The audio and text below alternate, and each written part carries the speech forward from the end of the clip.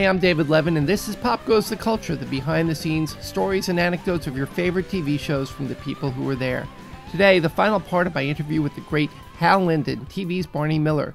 Hal tells us what he thinks the real reason was that the Barney Miller cast never won an Emmy.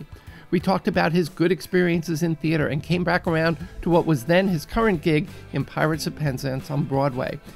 Hal talks about how much he loves the work and how he feels about keeping memorabilia. Here's the final part of my interview with Hal Linden. We talked about the fact that it was an independent production company, and most people don't know how the Emmys work. Oh, the Emmys. Barney Miller, I say this, I'll say this,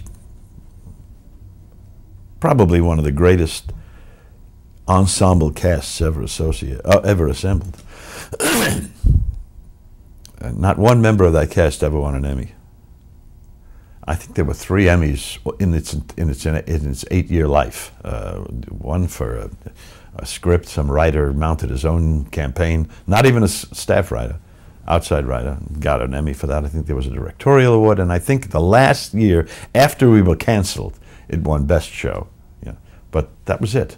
Not one of those incredible actors, Max Gail, or Ron Glass, even Jack Sue,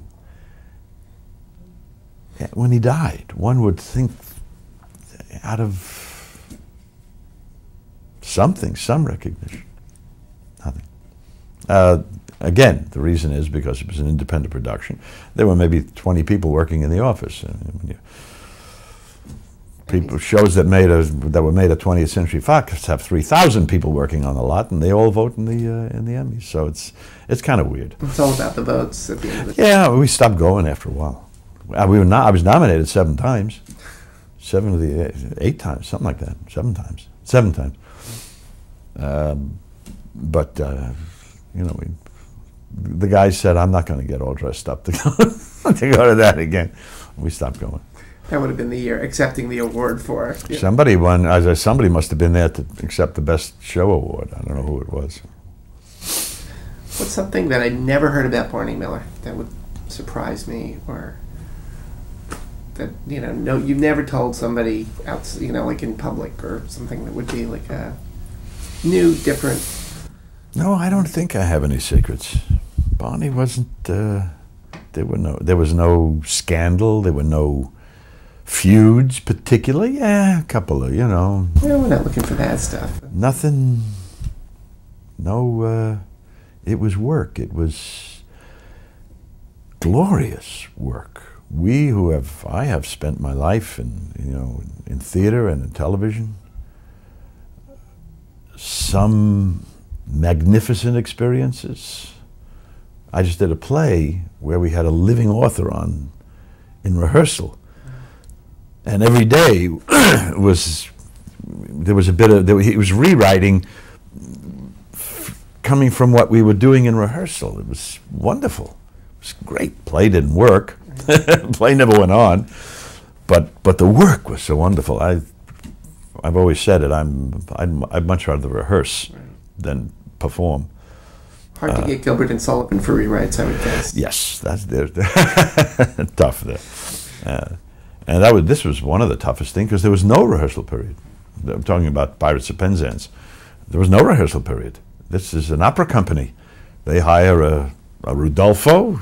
You come.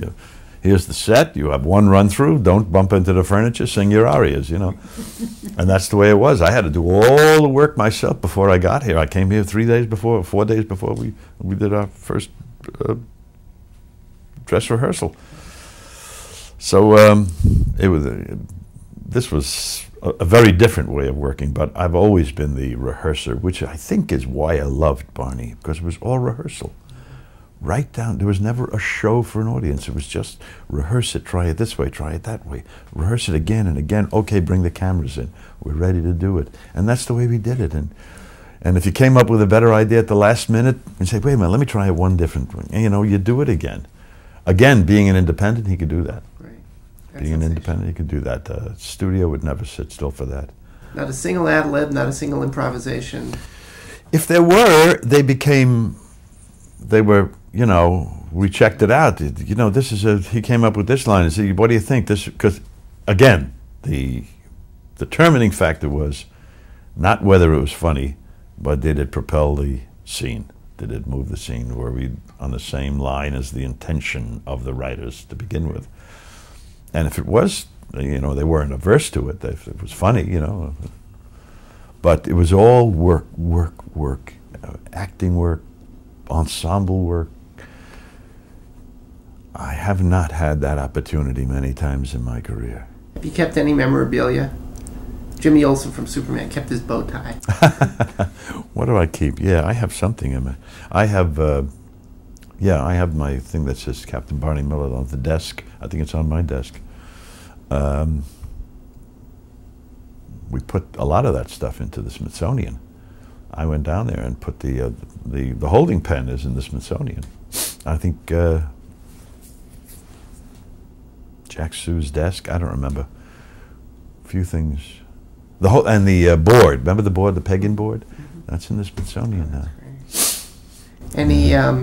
You keep in touch with the other guys? You know, when we get together is when there's an occasion. You know, a Barney Miller retrospective at a museum or someplace. We'll all be on the stage and spend the time together. But show business is funny. You know, you make these loving, familial relationships with your cast. Listen, I've done over 20 Broadway shows, and every one of them, there was this, you know, this bond. We were all working on the same show, and the minute it closed, you went on to the next show, and that's what happens, unfortunately. I was closest to Danny. Danny died about 7, 8 years ago, and that was it. Actually, all of the main characters are still alive. I believe the only exception now is Jimmy Gregory. Jimmy died some years ago too. Jimmy played the inspector. There's another Danny Arnold creation. Jimmy Gregory had this incredible career in films. He must have done 50 films. He was either a senator or a judge or a bad guy, you know. You never saw him do comedy. Danny knew it was in there. I don't know whether they were friends, and he knew him and created this incredible character. And there it was. And there it was. Well, I would love to keep talking to you, but I know you got other stuff to do. But, okay. But this was so much fun. Thank Great. you so much. Pleasure. I appreciate it. It was so nice to meet you. Pleasure. Hey, I'm David Levin. Till next time, please leave me your comments. Let me know what you think of the show. I read every one of them. And if you can't watch the video version, you can listen to our podcast. And if you're listening to our podcast, you can watch us on YouTube at Pop Goes the Culture TV. Please subscribe. Please follow Pop Goes the Culture on Twitter at PopGoCulture, Facebook, or email me at popgoestheculturetv@gmail.com. And please subscribe to our Patreon campaign. Just $1 or $2 from you can keep me doing these shows. And for $3, you get a chance to be on our sister show, Ask Them Yourself. And if you want me to stop doing them, you can't afford it. Anyway, thanks for watching. We'll see you next time.